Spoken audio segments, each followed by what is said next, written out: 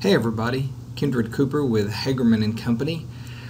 Wanted to showcase a piece of technology in AutoCAD that's been there for many releases.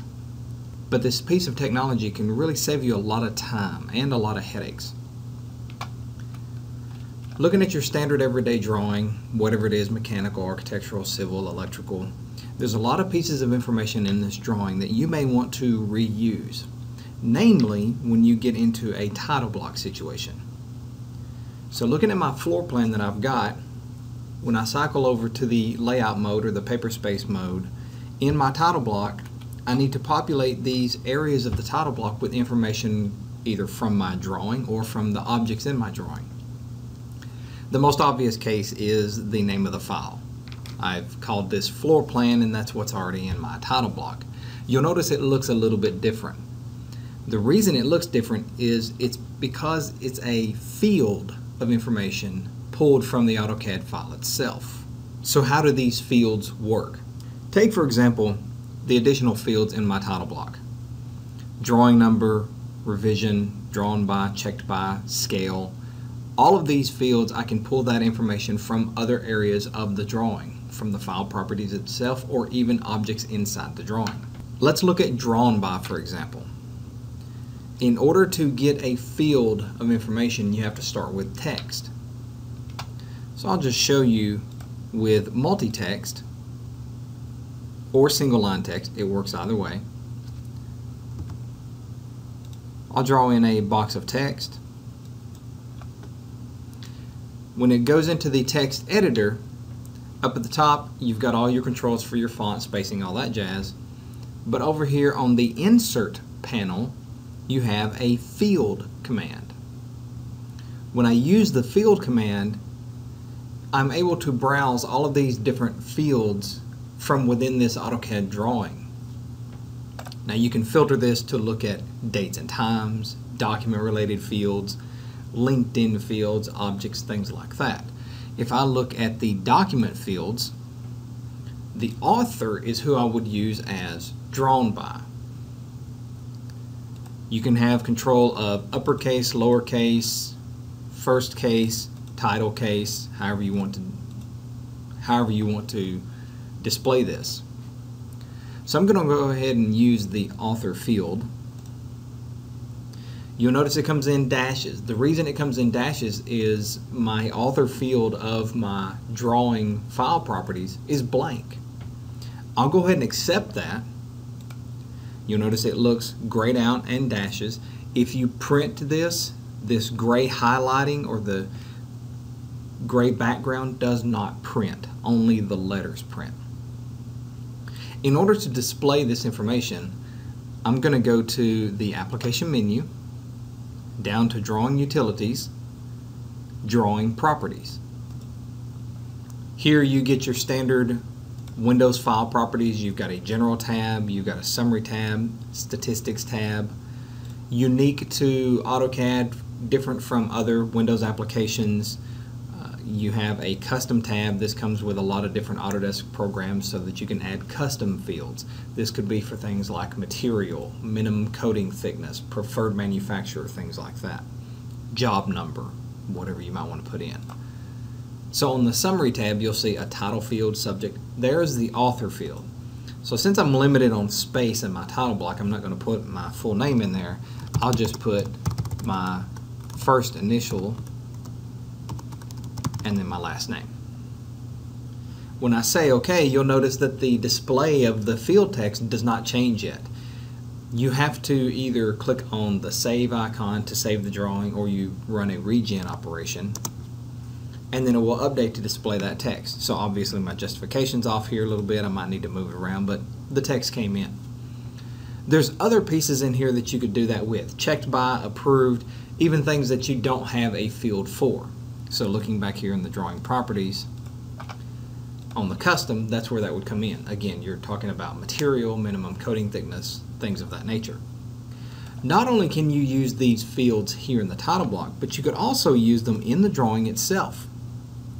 Most commonly, when you label a room in a floor plan, a lot of times you might want to put the square footage of that room. Or if you're looking at a very particular view, like a floor plan view, you might want to put the total square footage under that view title. The way that can work is when you outline an area, for example, of a room, you've got multiple ways you can do that. And one of the ways is using a polyline. So if I use a polyline and simply trace out the perimeter of this room, I'm not going to include the closet. A lot of times you'll want to put this polyline on its own layer. So you may want to have a layer called areas.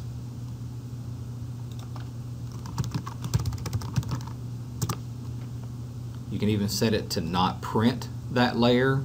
Maybe change its color, a lot of times something to stand out to you. Put this polyline on that layer. So when you're putting in these fields, you're going to want to use text to bring in that field information. So I'm going to switch to a different text, use a text box, call this bedroom number 3, and display the square footage. Now when you're working with this square footage, working with these fields, I've got the area drawn out using that polyline. When I'm inside the text, I'll insert that field, and instead of using any of the other properties, I have to reference an object. So when I look at the object, you can reference various things of an object, block placeholders, formulas, named objects, or just a generalized object. When I look at an object, I can use the pick mode or the select object mode, pick the actual area perimeter that I'm associating this with, and here are all the different pieces of information associated with that object. These are your standard object properties, your area, closed, yes or no, color, elevation, things like that.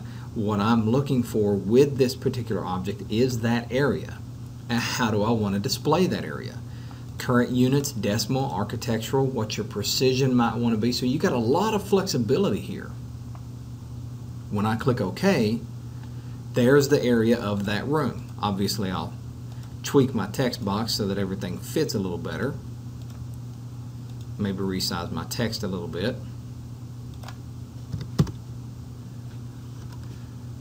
And there's the area that comes out.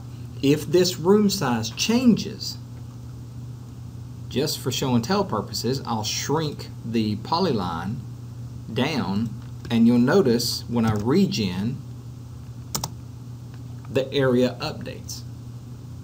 So this can be used for a wide range of things. Most notably, back in paper space mode, the scale field.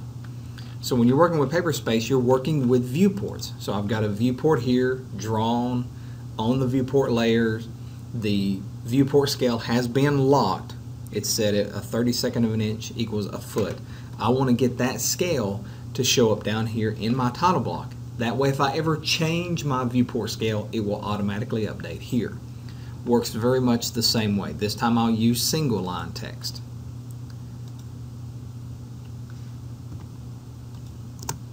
On single line text, you don't have the ribbon system that changes.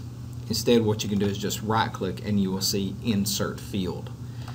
Same modes apply. The dialog box comes up. I'm going to insert the field from an object. That object is going to be selected. It's going to be my viewport window.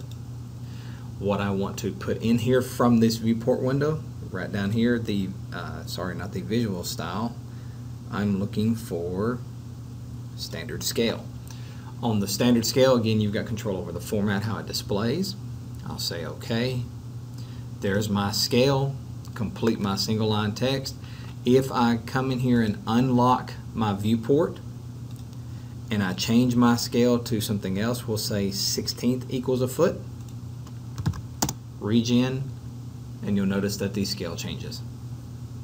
So AutoCAD fields are incredibly powerful, incredibly user-friendly, and can save you a lot of time and a lot of effort, either using them within the AutoCAD model area or within the AutoCAD paper space area in the title block, or even in blocks or tables. They're very flexible, very easy to use.